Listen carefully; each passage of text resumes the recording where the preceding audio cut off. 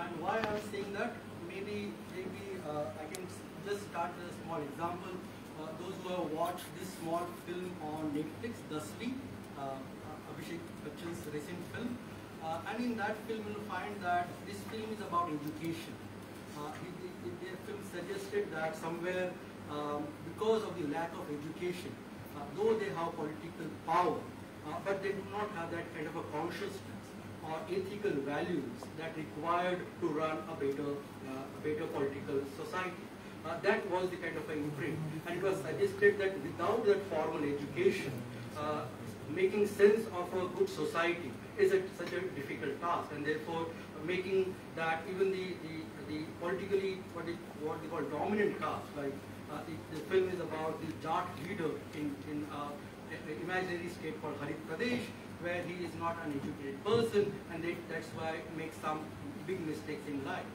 So already there is a kind of a sense, but what I am trying to suggest is when they are speaking about education and the relationship of political class in today's time, they are forgetting that this idea is basically implemented, executed, imagined somewhere at the first time by Phule, Mahatma Phule. That link between education and knowledge, that link between education, knowledge and consciousness, that link was one of the first thinker who thought about this line was, of course, Phule. And you will find that this film is simply missing that point. Nowhere in that film that particular relationship is maintained. At the climax of the film, the end of the film, you will find that somewhere they quote Nelson Mandela, of course a very great and revolutionary figure, but they remember that somebody called Nelson Mandela has spoken about education and the political consciousness, but they forget their own indigenous icon, which was very much part of the history. And therefore the kind of what you call the missing of the history, that they miss the history completely. Mainly the ruling classes today. And I was also thinking that it is not only the ruling classes that has no sense of history today, but also just see the what you call the recent farmers' protest based on against the 3 agricultural laws. Such an impressive protest in the North India, mainly Punjab, UP, were galvanized by that huge protest against the system, against the establishment, and suggested that somewhere a roaring, a very impressive farmers movement is taking place, and it will have a significant impact on what they call the coming political system. That was the kind of a hope and assumption. But when it comes to the elections later on, what happens to that, what we call impressive mobilizations of the farming castes?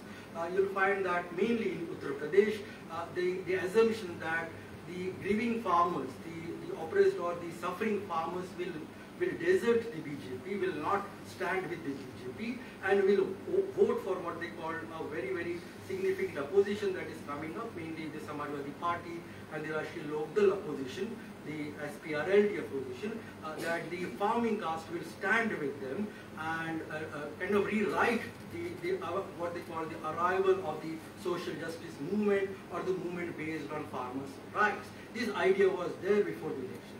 But what happened at the end, we know that only in some constituencies, the farming communities, mainly the Gujars or the Jats, sided with the opposition. But in more majority of the seats, you will find that the BJP retained its domination over this farming caste.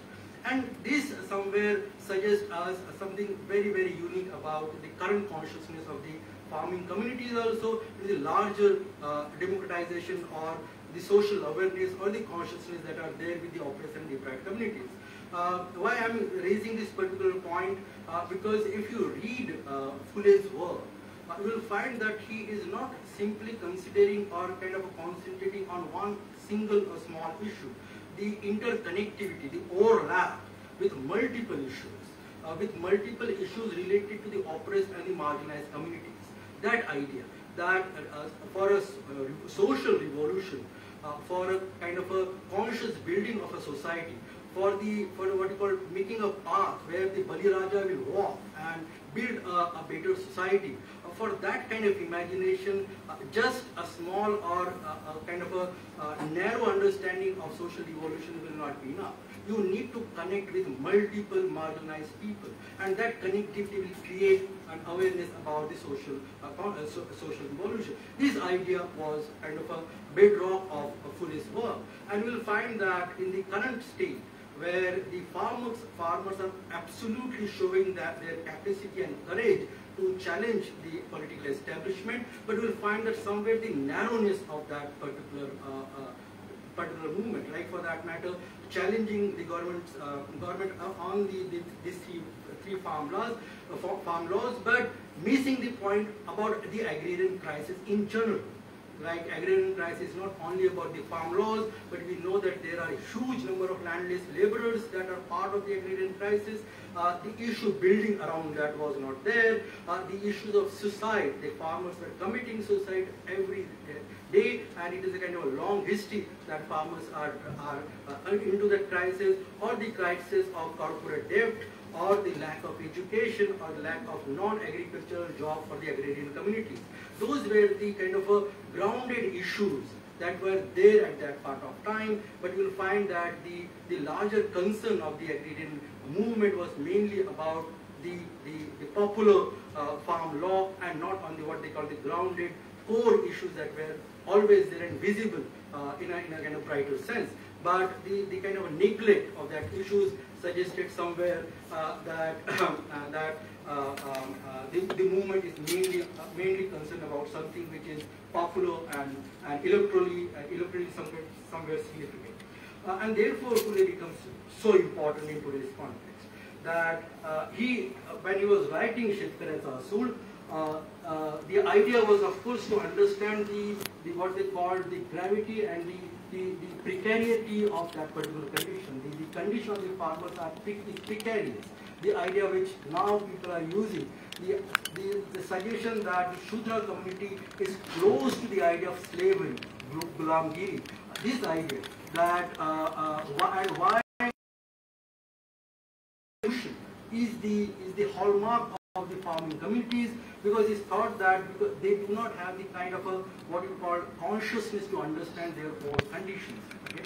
And why they do not have the idea about their own terrible conditions, because for bigger centuries they were denied the minimum accessibility to education, that they are not have the rights to educate, and without that possibility, without having education, it was the condition they never understood, and keep on living in a depressing and a terrible situation. So the link between education, consciousness, and the possibility to bring change, that idea in both the writing, Ghulamgiri or in Shetkaracha Asool, you'll find that he was emphatically bringing that particular point, that the society is hegemonized, like Gramscian term, that the society is hegemonized by the Brahmanical values, superstitions, dogmas, and the kind of authority of the priestly class. This was the reason because of which the what they call the farming communities, the Shudras are unable to understand the gravity of their precarity, and therefore it is impossible to challenge or go against the system. He also somewhere suggested that the Shudra and the woman both have a similar status or location in the current society, that women and the Shudras are almost same, but because both are denied the rights to education. And they were suggested that the larger meaning of life the larger meaning of life can only be derived by surviving in the current status quo, and also serving the what you call the dominant social elites, mainly the Brahmanical elites. And therefore education was crucial. And you'll also find that probably he was not only thinking about writing a theoretical thought about the conditions of the marginalized and the depressed people, but you'll also find that he was more than building an idea. He was thinking of executing the plan. And this is what is different from most of the other thinkers that were there at that point of time. And when it comes to execution, for that matter, when he suggested that in 1827 that the barbers will refuse to shave the heads of the Brahmin widows, this idea. So it was also somewhere suggested that probably the first first working class strike in India. That before that, if you think about organizing a working class, mainly the informal labor, and suggesting that you have a right and respect in society, and you can utilize that to bring social change. That idea. And therefore you will find that when he suggested that the barbers should refuse to shave the heads of the Brahmin widows, that was a kind of a challenge to the authority, suggesting that it is not just the idea for women's emancipation, but somebody has to execute a plan to do the same. Or for that matter, opening an ashrams for the women who are kind of left away by the given family. So vis-a-vis the women's question, mainly vis-a-vis mainly the Brahmin women's question, you will find that the care and the concern was tremendously high, and the idea that the way the agrarian communities are dominated by superstitions and Brahminical rituals, the woman is dominated by what they call the patriarchal, Brahminical patriarchy, and later on, of course, many people utilize that particular term. So you will find that that apart from thinking about the agrarian communities, he was also supplementing it with another social ills which are extremely visible and draconian or problematic at that part of time. And of course, another very important issue which probably need extreme courage, the issues of the untouchable children. That more than anybody else, the need of education is mainly with what they call the untouchable, so-called untouchable kids, and opening schools for those kids. That was something extraordinary to think at that part of time. Why? Because if you even imagine the Pune of that period when Phule was basically building these ideas and executing these ideas, Pune was dominated or controlled by what they call the Peshwa rulers. And the Peshwa, the idea of Peshwa that he kind of graphically present in both the books, Ghulamgiri or in Nishetkara Asul, will find that it was a kind of a coercive, terrible state. It was a state where people will not only denied human rights, but were also treated as converts and the slave. That kind of a condition. And therefore, in that condition, taking a courage to deal with something which was extraordinarily not available in any resource, mainly thinking about the marginalized communities, untouchables, women, and the agrarian castes. These three communities were in deplorable state, destitute, and what we call having no notion of emancipation. That how to emancipate emancipated from the clutches of the Brahminical authority. So Phule was making a bigger claim. He was suggesting that for a social revolution, it is not just the emancipation of one subsection is required, but it is a total revolution is required. And in that kind of a parallel overlapping or interlinked association with the marginalized and the oppressed communities, a larger sense of revolution or justice can prevail. And probably in today's time, and this is the kind of a claim I suggest, that in today's time, this interlinkages is missing. Whether it is those parties which often vouch for the social justice merit, or liberal or the left parties, this interlinkage is completely missing. Like for that matter, absence of a strong feminist struggle for kind of breaking the clutches of patriarchal domination, the absence of that in today's time. And probably no political party is trying to make a claim around that particular question, that India needs a feminist discourse. India needs an argument through for the what they call for the liberation of the women. And therefore, probably the failure of the opposition is mainly based on the failure of linking the oppressed communities vis-a-vis each other. Okay? And making some kind of a alliance, like what the idea of something called Shudra Ati Shudra, the Dalit Bahujan, the idea in today's any kind of a new definition that we come up with. But this sense that there is a possibility of Shudra Ati Shudra alliance, and that alliance will be so huge and powerful, almost like Marx's proletarian revolution, where the majority will have that kind of a consciousness to torment the capitalist order, similar, almost to, in the similar, probably the contemporary to Marx. He was also thinking on the same line with the kind of indigenous awareness about the Indian condition. That in India, the oppressed are divided between caste and communities.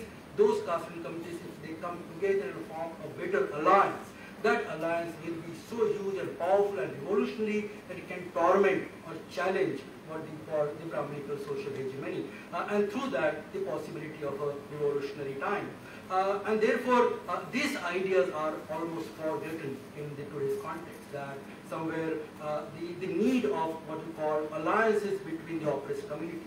As I said, that the SP and VSP, who claim to represent the worst of groups in India, decided not to contest together the political battles.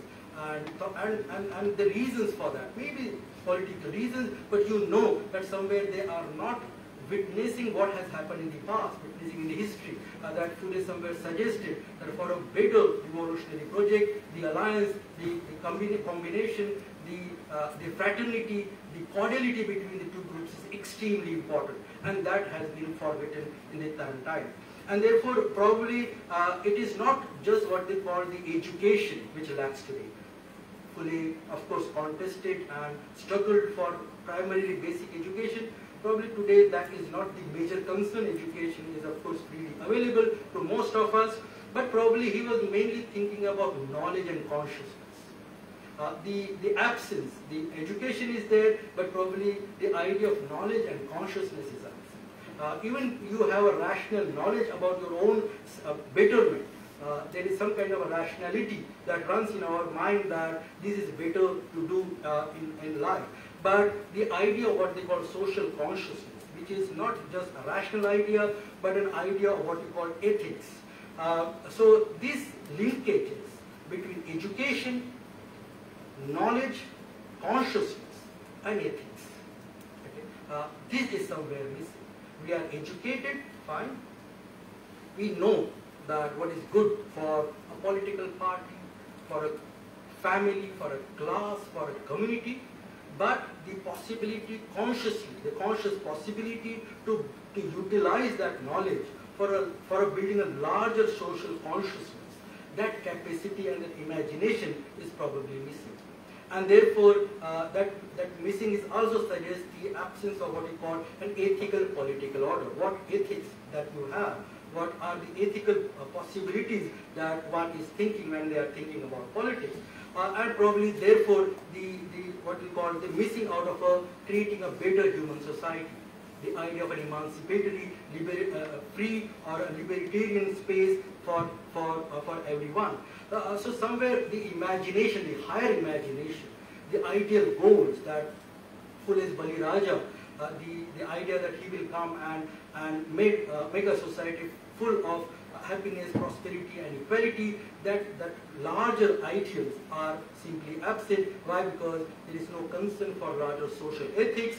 There is no idea of what we call political consciousness, and we are mainly comfortable in education and probably a knowledge-driven society. Beyond that, I think reading Phule is crucial.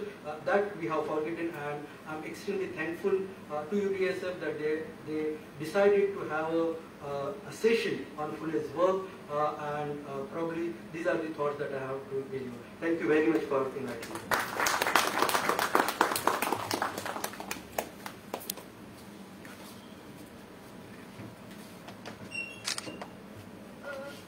Sir is talking about alliance and coordination between the Sudras and Ati-Sudras. Like, I read one article on Phule when he was talking about the Sudra and Ati-Sudras, like marginalized communities. They used to live earlier together. But see, I see the Phule was first historian who was talking about how Bhatt like so Brahmin people are trying to differentiate between the Sudras and Ati-Sudras community by imposing different laws. And in current scenario, we can see the like OBCs are doing lots of atrocities on SA and ST communities. We are like in that, like But Phule was the man who was trying to make, who was creating awareness between the Shudras and Ati Shudras. Like you two people are like belong to same Varna. But in 7th century we see there is a emergence of 5th Varna, which is outside of Varna system. Like we know that there are 4 Varna. So we see the creation of Ati Shudra Varna in 7th century, but and after that there is no one